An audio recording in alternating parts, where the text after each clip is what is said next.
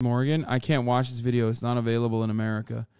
Big W for America. Just goes hard for no reason, you know? Keeping that Vivienne Westwood logo on your neck to keep you classy while you're out there licking boots. I personally think playing Stop Breathing at a wake is perfect. Anyways, I'm gonna take you from here to here. Guaranteed. Easily. Okay, I gotta pee. Without a doubt in my mind. Anyways, So there are no rules, and I'm gonna give you a reason to be happy about it. I'll be back in a This is why second. your accessories suck. Okay, remember how I said there are no rules? There are rules. They're more like suggestions. They're like half-assed rules. Like how you're not supposed to like pour the milk before the cereal, or how you're not supposed to eat the Kit Kat this way, or you will get publicly stoned on the internet, or how you're not supposed to sleep with your friend's mom. These are all suggestions, but none of them are illegal. Like mixing your metals right here. Mixing your metals it's not illegal. But there's a reason you pour the cereal first so that you know how much milk you gotta have in the bowl. Don't argue with this here. That's not what this video is about to become. But you might have the urge to be flashy so that your accessories are more visible to people and then they can notice your hard work and credit your decision making. But no, you don't want to do that. You're really going to be drawing attention to a mess if you're peacocking like that, especially with stuff like this. But we'll get back to that. We'll get back to this. I have a lot to say about this.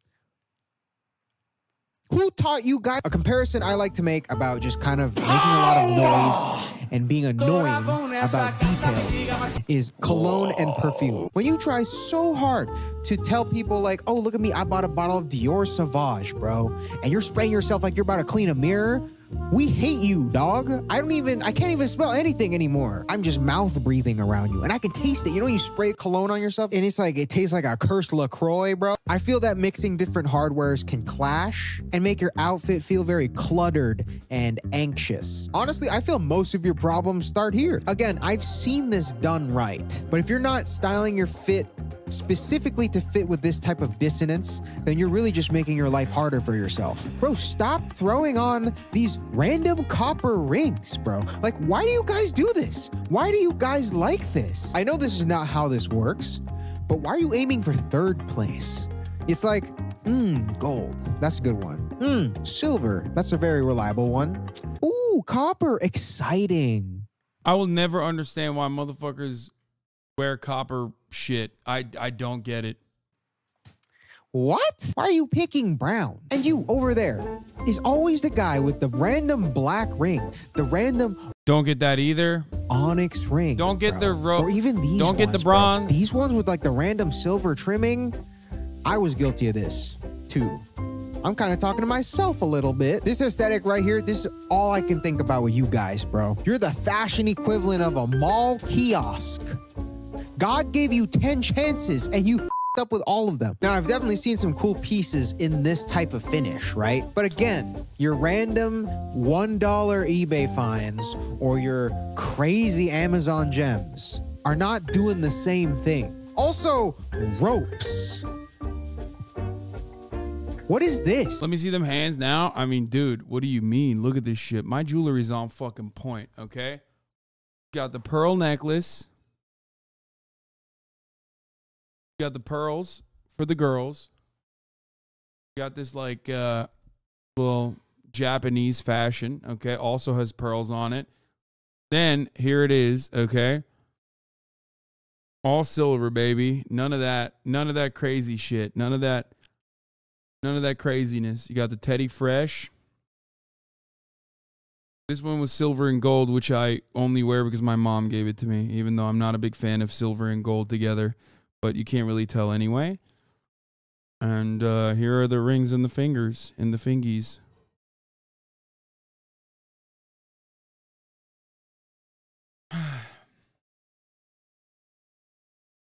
Those rings look like what the kids at the Magic tournaments wear. Wait, what? It's all thrifted, brokey, flexing for the goth and crystal mommies out here. Knew it. Gay Freemason. True.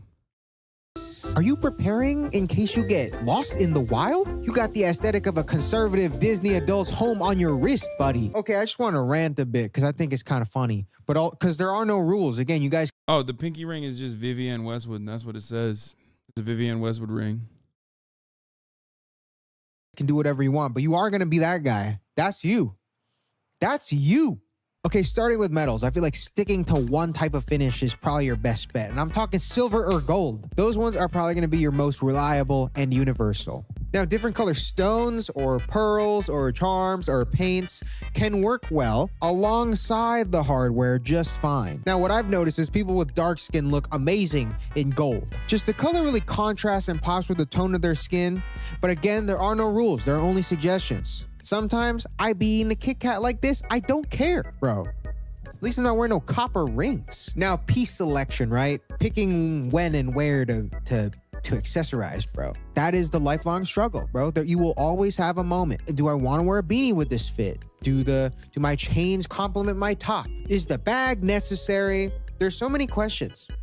Wouldn't it be sick if I was just like on an app on your phone, and then you just turn on the camera when you have an outfit on and you put it in the mirror and I can see your whole outfit and I pop up on your screen like this, and then I can just give you advice like an Alexa. Alexa, subscribe to Frugal Aesthetic on YouTube. You're welcome. I'm not even give you warning. Wow, that's a sick beanie. I like it. Too bad it doesn't cover your face.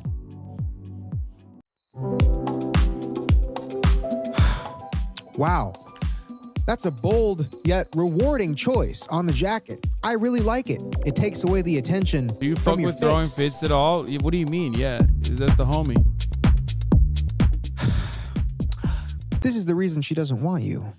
And then I would make you pay for the positive version on the App Store. I like to think of accessorizing like seasoning, bro. Sometimes you just throwing stuff on there and it tastes good and you don't know why. Literally that. At the end of the day, accessorizing is trial and error. Don't be afraid to throw some wild card accessory on a fit that you weren't planning on doing it with. Over time, you build this intuition that can capitalize on the lack of rules. Just like turn your brain off for a little bit. Wow, that was fast. And then just throw random pieces on, like headwear that you weren't expecting to go with that outfit, or like a random bag, or like maybe just throw on a chain. It can be really subtle. Just go see what happens. Sometimes it can create a little magic that you wouldn't have been able to plan around. Like this fit with Sanj, he's wearing Arc'teryx and Rick, which is already, how do you even get there? But this piece, this Sundays.xyz beanie, creates a little moment on this fit where you wouldn't really expect to throw on a lilac checkered beanie. This is what I mean by the magic. You see, like, was this planned? I don't know. Was it intuition? I don't know. Was it random? I don't know. We'll never know. He might not even know. And neither will you if you don't try things out for yourself. Now, how do you properly do this? What is the method behind the madness right now? Honestly, if you have a lot of good jewelry that just matches, you can kind of just go crazy without thinking. You know, it's not that hard to look like you meticulously planned every. Everybody thinks I dress like this when I just wear like 2 pieces of jewelry on one hand and 2 pieces on the other hand. Yeah, sure. Back in the day, I used to go heavy on this jewelry. But single ring and every single inch of metal on your body, every fit. When you kind of did. Sourcing it. You took the time to find good pieces that work with each other. This is what separates the messy from the messy. Chances are a stack of chrome hearts metal or a bunch of curated vintage jewelry is gonna look so great together, as opposed to that random stack of metal detector loot you got trying to be as cheap as possible. Just looking like you took a couple hours out of your day and walked around the beach with one of these bad boys and then decided that that was your contribution to climate change. Beach cleanup loot aesthetic. Honestly, that's the Oh, I thought you were talking about Frugal. I fuck with Frugal. Frugal's the boy. But as far as throwing fits goes, yeah, I did a podcast with them. It's gonna be coming out next week probably. Term. Whoa, bro, I really love your beach loot. So having the right pieces, paramount. Honestly, having a couple bangers that you're gonna wear every day with everything is so much better than having a bunch of junk. And this principle is kind of like that all across the board for fashion, but I feel like it's even more emphasized when it comes to stuff like jewelry. And this doesn't mean expensive. Like, you could find random gems at flea markets or vintage shops, or some like really cool, unique stuff on Etsy. Like, my most expensive and favorite pieces are my Alex Skeffington rings that I've built over the course of 4 years. I literally got 1 ring a year and decided that I was gonna complete the set eventually, knowing that the ensemble was gonna look amazing, and now they are still my daily drivers to this day. But But my most unique and asked about ring is this Studio Cult ring that costed about a fourth as much as just one of these. And now I wear this one almost every day as well. So take your sweet ass time. Your fingers are not going anywhere. Knock on wood. That would suck. Now, where do you start though? Where do you start? You want the f***ing shortcuts, huh? You want to cut the line. I grinded my ass off for this view. Now you just want to take an elevator to the top. That's crazy. Everyone wants their hand held. Ooh, Christian, where do I find good jewelry that's not expensive, but it's also good quality, but it's also very stylish, but it's also pretty, but it's also... Take me out to dinner first. What is this? Anyways, this is probably why you're here. This is probably your most... This is the most asked question when it comes to jewelry, when people ask me about stuff. So I might as well... Call Frugal and shows expensive piece. Man, fashion is an expensive endeavor, man. Drip or drown, you know what I mean? One of the greatest shortcuts in fashion, though, is just having a lot of money. Straight up. That's it. It's infinitely harder to make shit work when you don't have the money. Okay? Straight up. But you can still do it.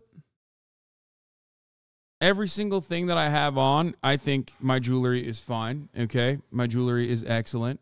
But every single thing I have on is worth like maximum $100. It's silver and literally just $100 max.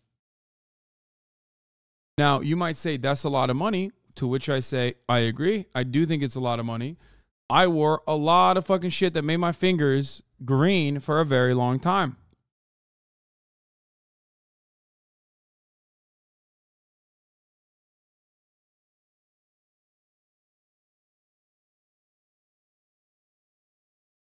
Have you considered not wearing jewelry because why? I mean, if you don't want to wear jewelry, then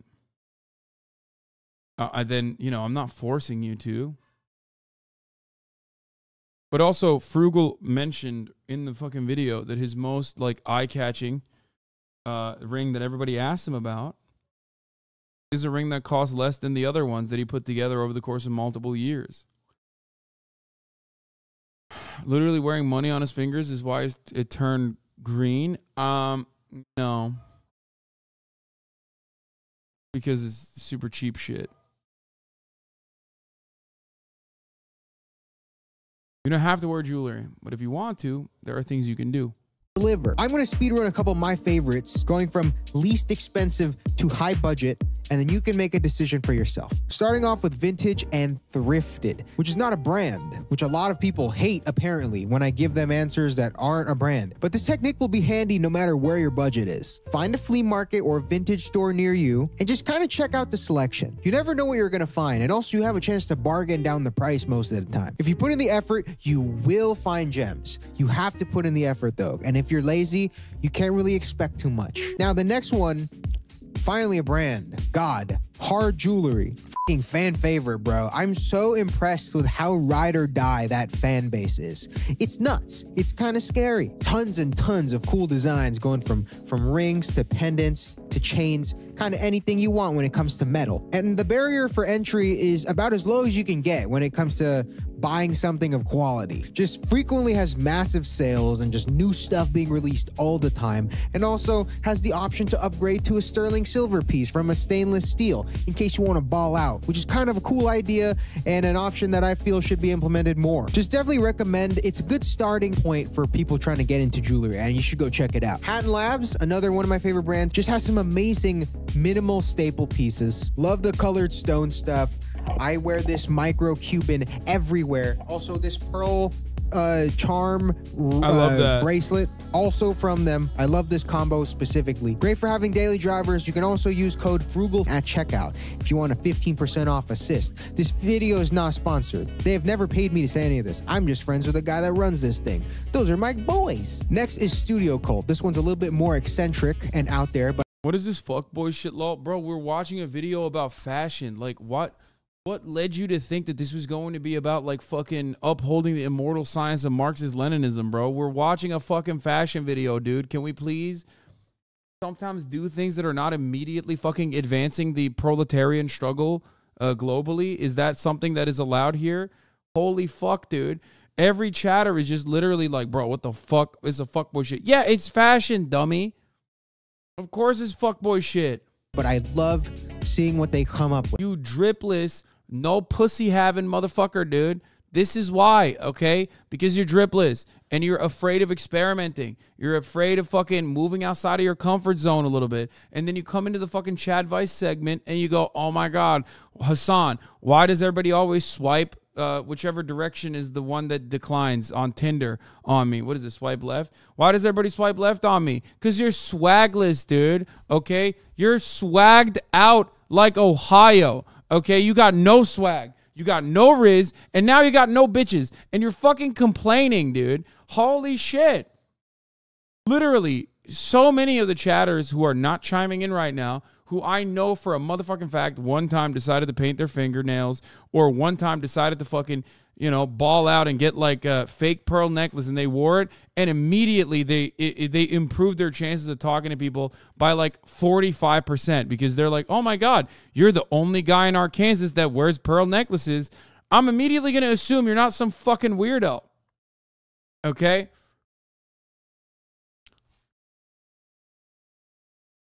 It's sometimes good to just express yourself in a way that like is unique. You know what I mean? Not in New York City. Yeah, of course not in New York City. Shut up. Not everybody lives in New York City, you bi-coastal elitists. Anyway. You're also talking to someone who literally was so afraid of wearing sunglasses or a hat. I had so much social anxiety back in the day, I couldn't even wear fucking sunglasses or a hat. Okay, because I thought everyone's going to look at my hat and sunglasses and go, why is that motherfucker wearing sunglasses and a hat? Not realizing it's a totally normal thing to wear. But straight up, I couldn't even fucking wear sunglasses, dude. Look at me now.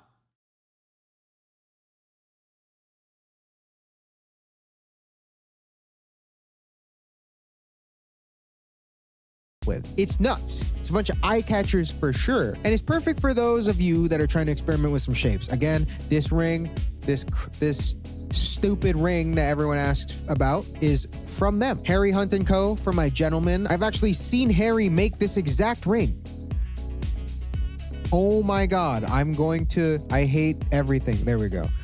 I've seen him make this ring. Here's the video playing right now, and it's kind of nuts to think about that someone took their time out of their day to make something, and I'm just wearing it on my finger. The Great Frog, also sick, tons of beautiful designs, and kind of perfect for someone that's just looking for a quality piece of metal that they're gonna wear for a very long time. And lastly, my girl, Alex Skeffington, how can I forget? Just insane work. Love her, she's great. I don't think I'll ever get tired of this set. This is probably gonna be my left hand for a very long time. Those are my recs. Feel free to check them out. Everything will be in the description probably if I'm not lazy. If I am lazy, just Google it. I talked about it. And let them know I sent you. And show me pictures of what you end up buying. It might be. Is your shirt of the band Lorna Shore? No, my shirt is from the band William Neff. I need glasses and was super anxious about how I would look, so I never did anything about it. Couldn't really see law. Once I found a dope pair, I've been getting compliments, and it makes me feel so good. Yeah, I mean, look. You talk to Jimmy if throwing fits about also being a 9/11 Andy? Answer to that, James, or at least a comment? Wait, really? Well, I don't think we're getting a taste of our own medicine, but we're definitely doing something to make some people really mad. Oh my God, this dude was a OG 9/11 Andy? No wonder he wanted to fucking have me on the pod. One of the steps we have to take so we don't get in a war or anything is to figure out what that is. Respect. Who's this guy? Want to do some more research? This is Dr. Taco MD on Twitter. He's one of the hosts of Throwing Fits, which is the podcast that I went on. It was a fashion podcast. My man was in the trenches. Anyway, got a pair of Cartier frames at a local pawn shop my girl found. That's fire. Good for you.